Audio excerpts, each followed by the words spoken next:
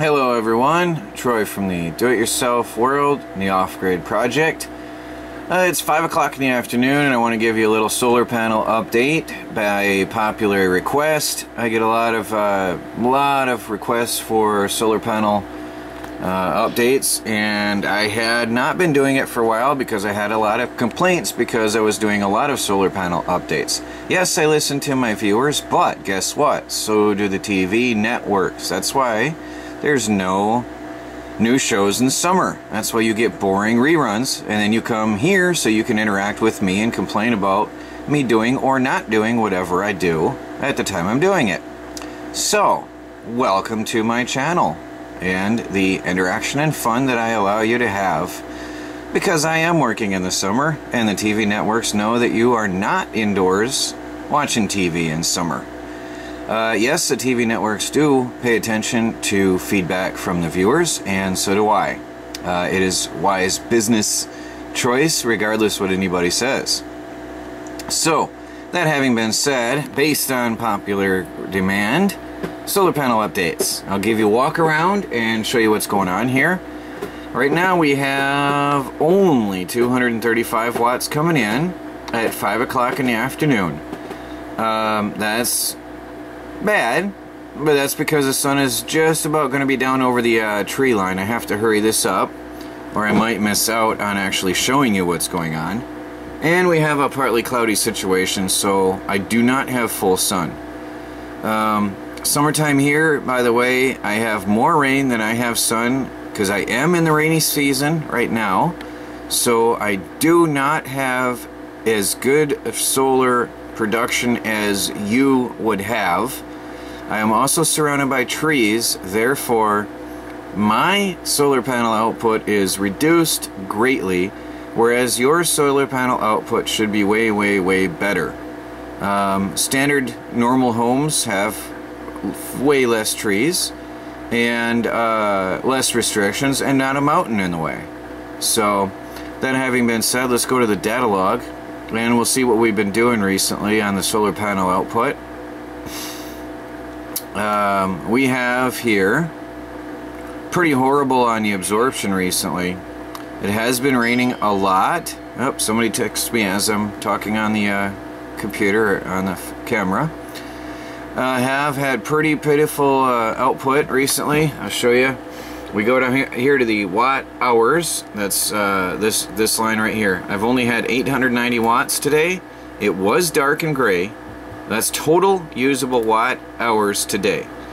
Yesterday was mostly sunny though. I did have 2,700, but I'm averaging 2,000 to 2,400 in a day recently. Not a lot of power. There's good days and bad, but again, I am in my rainy season. You may notice that I have less power now than I did in the spring when I moved the solar panels into better sunlight position. Now, what's going on here is the rainy season, and I can't emphasize that enough. This is the rainy season, and I have more clouds than I have sunlight right now. It's almost as bad as wintertime in my rainy period, where I have nearly daily rain and a lot of clouds. Today we had a mega thunderstorm. Now the sun is sort of shining, which is good because I need the power. So again, I'm not complaining. I'm not worried. My laptop stays on all day. I am continuously, when I take my breaks, because we have extreme heat and humidity, and it's been in the 90 to near 100 degree temperatures with above 90% humidity on an average day since May, which is pretty brutal, and there's something wrong with the weather this year. Wrong. I read it could be El Nino causing a hotter summer, which would give us a milder but wet winter, which I think would be sort of pleasant, although I put a lot of precautions into place for a colder winter, and we'll see. It'll make my first year in my greenhouse better, which I will be building. So there's the solar panel production as we stand. Not too hot, But oh yeah, I was starting to tell you, my laptop is always on, my inverter is never off, my modem is never off, okay?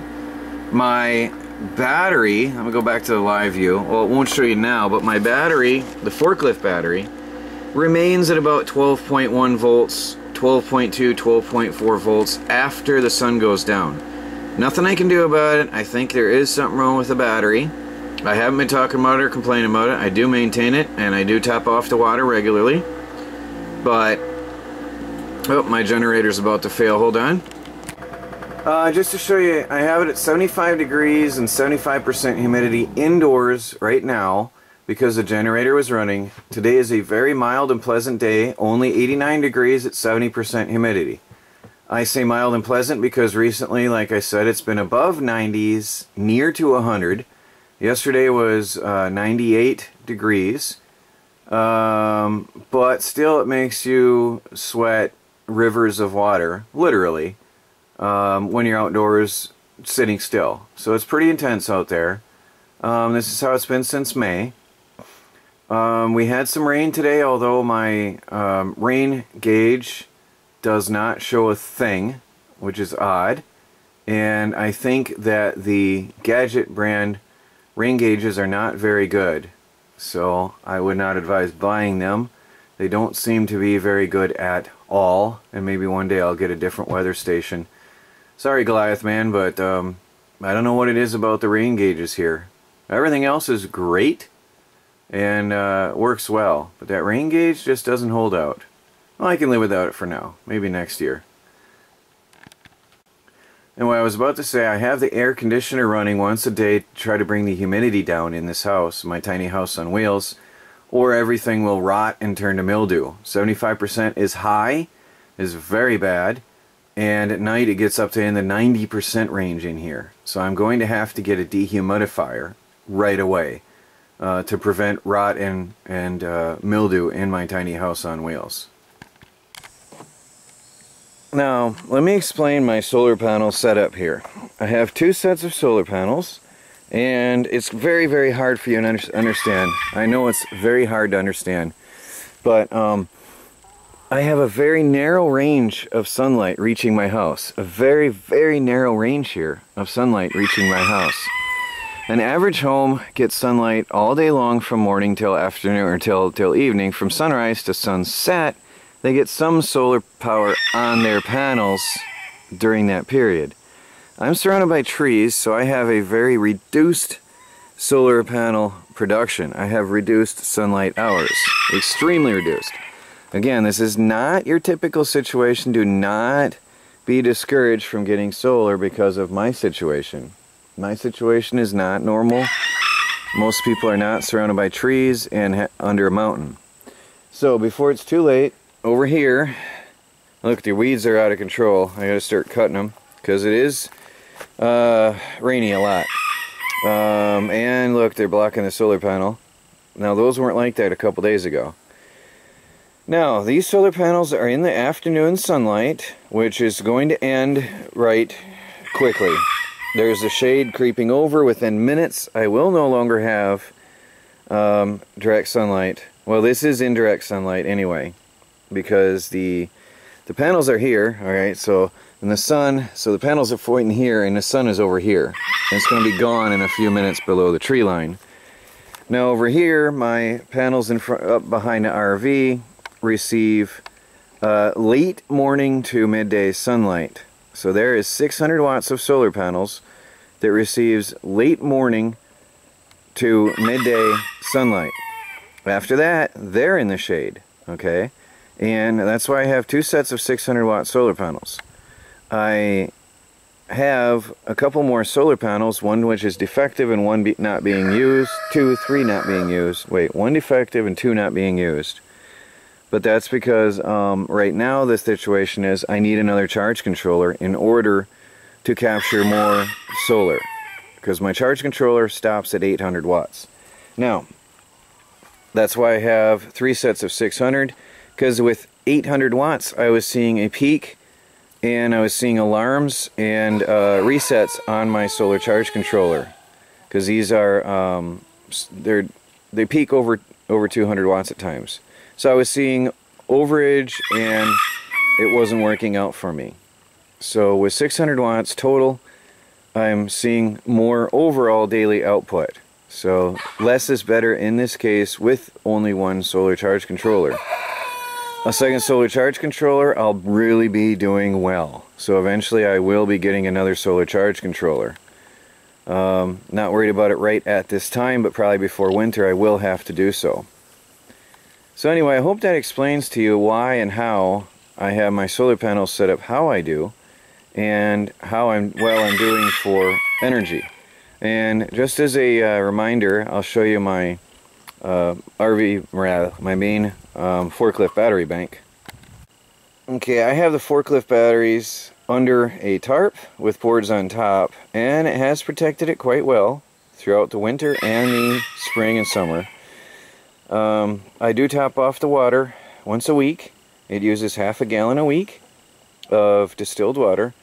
Forklift batteries pack a lot of power, but they boil off their water fast. They really lose their water fast, even with normal solar panels charging them at lower current.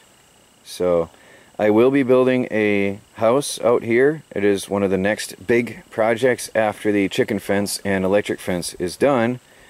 Then comes siding the house, and then comes building the big porch which wraps around the back side here and will enclose the batteries and my rainwater collection, which will be moved over here as well. And that's part of the reason I haven't set up the rainwater collection. I've got to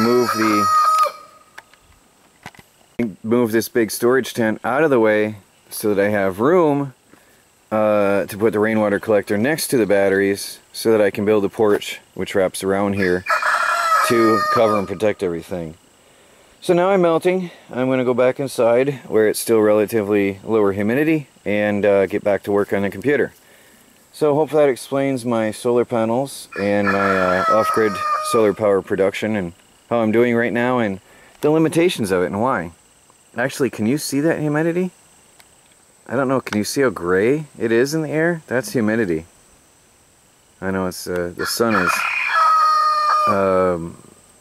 glancing on the or whatever camera, but see, it's really humid. It's dense in the air. It's almost foggy, and that's how it's been here pretty much. So, well, Troy at the Do-It-Yourself World and the Off-Grid Project, talking about the solar panels and solar power production here. Please subscribe and like and share. Although you don't see the likes and dislikes, I do believe YouTube uses it to rank. And please do subscribe. Watch my daily videos here at the Off-Grid Homestead. See you later.